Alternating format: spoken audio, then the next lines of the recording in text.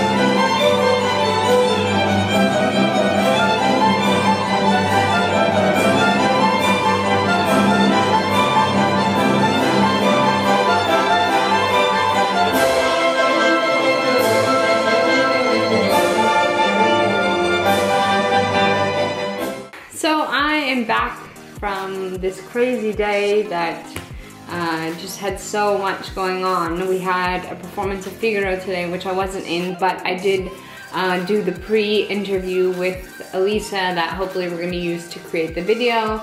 And I had rehearsal, and I went to the gym, and I had class, and I'm feeling really confident about those new pointers. I couldn't film it today, but I was doing triple fouettes, and I will film it for you guys soon, but I feel a lot more confident in my technique because of them.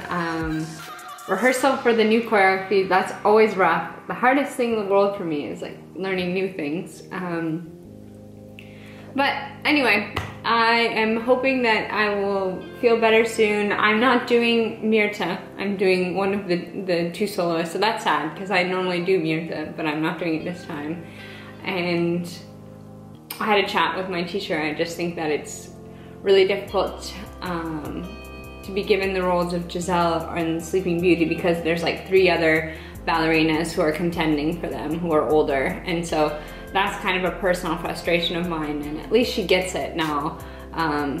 But we're working and we're just getting better every day and just trying to work on what we have and do it with a good attitude and being grateful, and it doesn't mask the fact that I definitely have an idea of what I want to do next and how it's going to help me get better, and my teacher's 100% in agreement with me, and it's just difficult because a lot of you guys have been asking why my friend Elisa is quitting the company, and she'll tell you about why she is on this Saturday, or the 7th.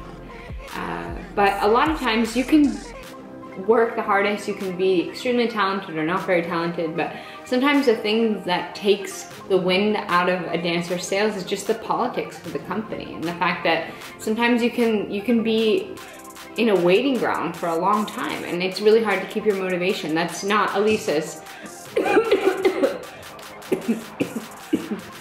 point of view, but for me, certainly, sometimes it's hard to find the motivation when you just feel like, okay, well, there's definitely not going to be a Giselle or a Sleeping Beauty on the horizon, that'll be mine.